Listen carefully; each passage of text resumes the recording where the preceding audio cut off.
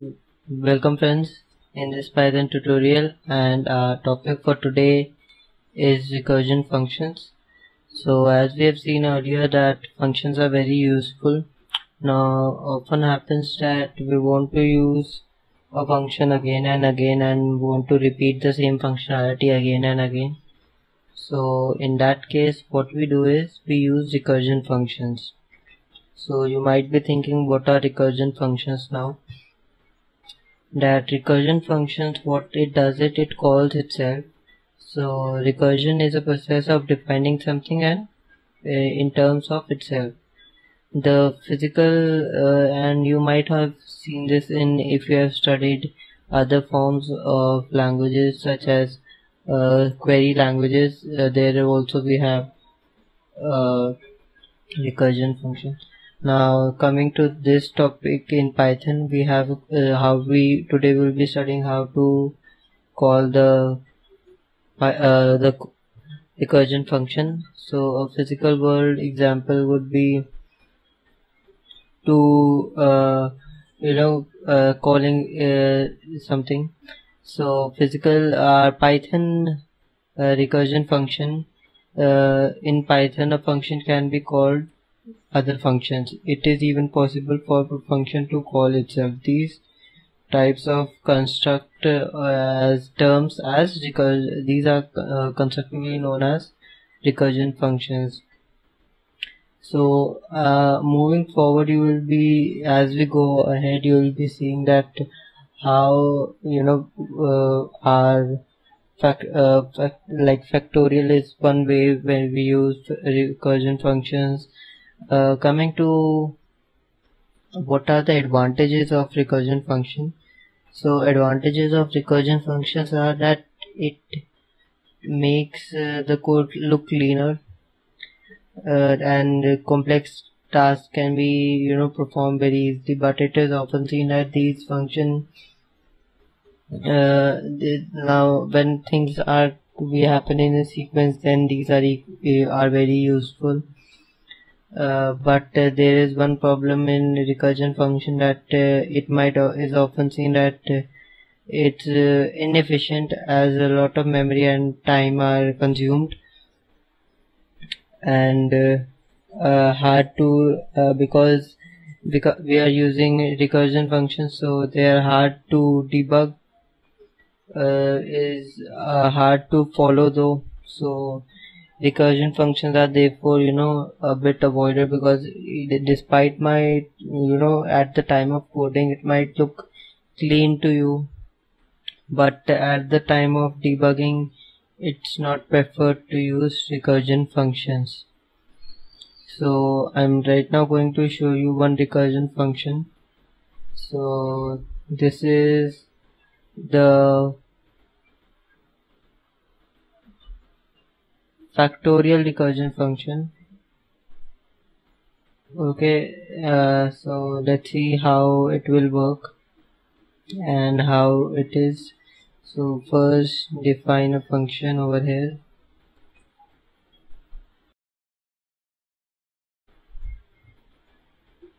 So first we are defining a function.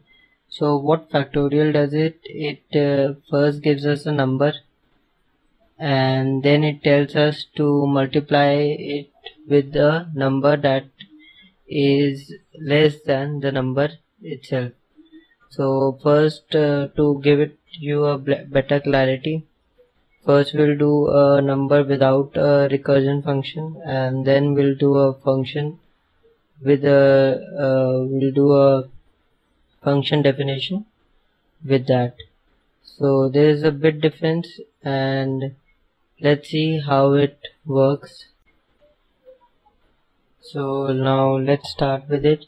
So first we take a definition of a function, like normally we define a function.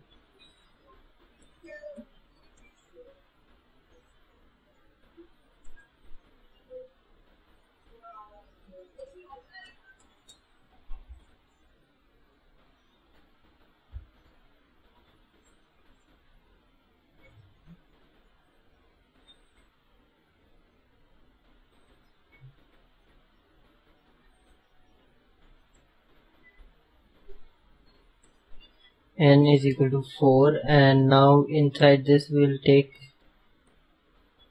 n,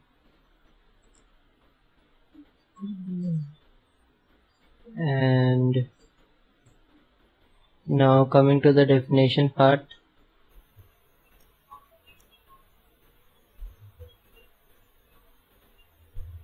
So first let's do a function in which we find the factorial of a function, and that we'll be using a for loop.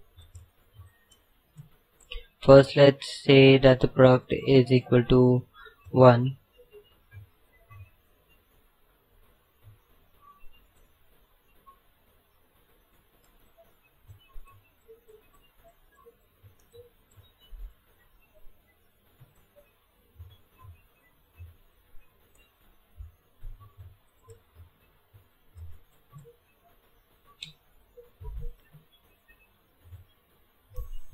So the product comes out to be 1, first initializing it.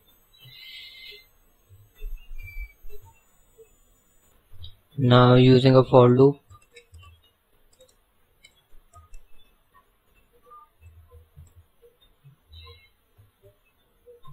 and before that we can say that n is equal to n is equal to 4, let's say, for example.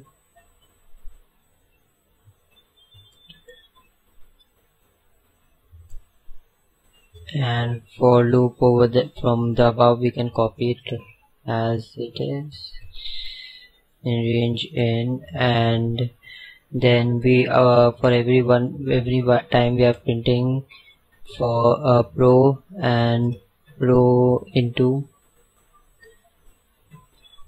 our n minus I, that's n minus I. And so after running this, now when we print our row, we get 24. So first of all I'll tell you what the meaning of factorial is. So it's like it's displayed something like this. Okay, so in Python doesn't work it the way we want it. We have special functions for that. So what it does is, so when we want, if we are not from a math stream, so it's like 4 into 3 into 2 into 1. So 24, and the same thing does it, the above function does it. So take n is equal to 6. So for that we can say that 6 into 5 into 4 into 3 into 2 into 1, that's 720. And when we, so first we need to reset up row to 1. We call this function again, and now when we print the row we get 720. So this is how it works, and the value gets updated each time. So this is what a recursion function without using a recursion function, how we take out the our product, or what we say factorial. But there's a similar one more method in which we are talking about, that's the recursion method. So for that we are first defining an n, so n being 6 till now, and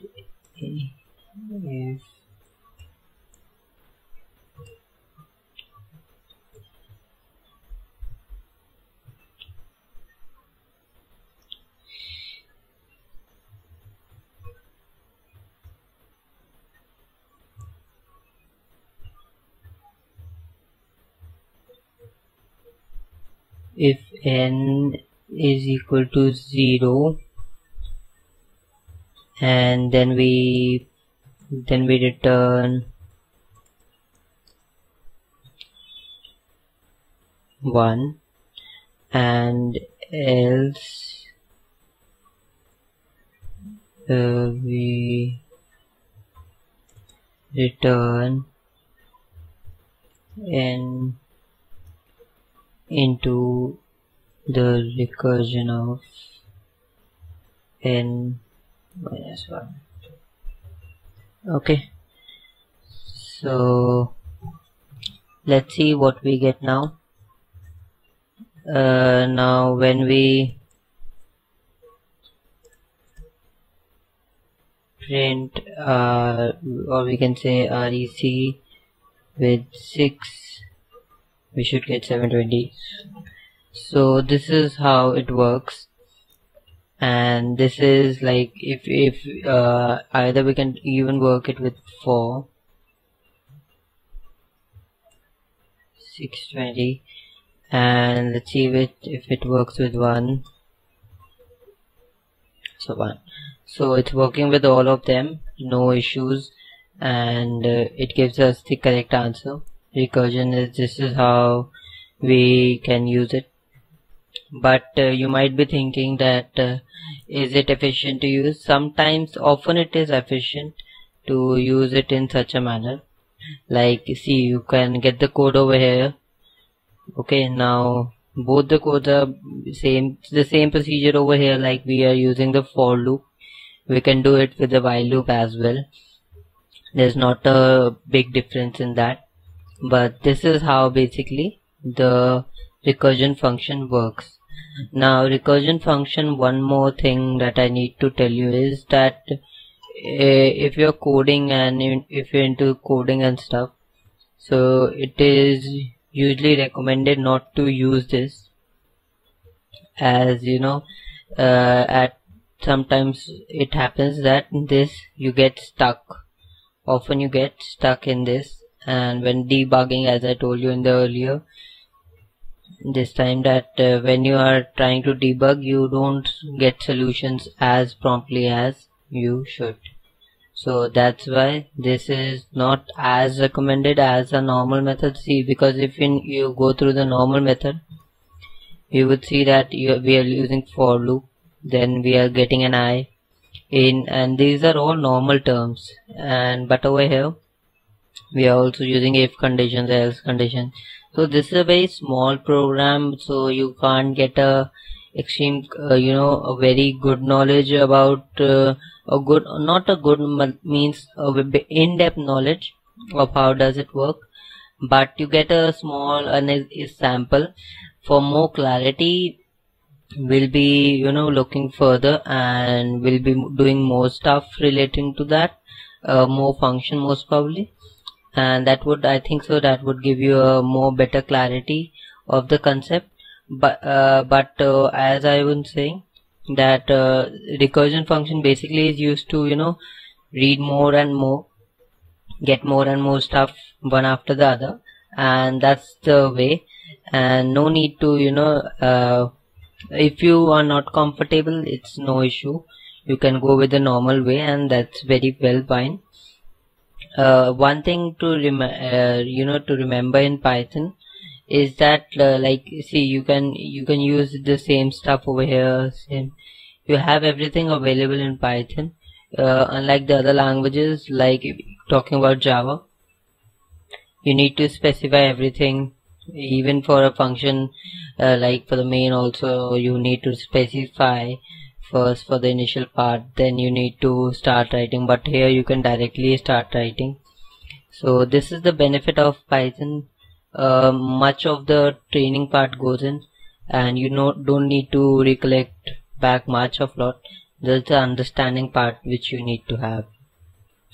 So this is all for today's video.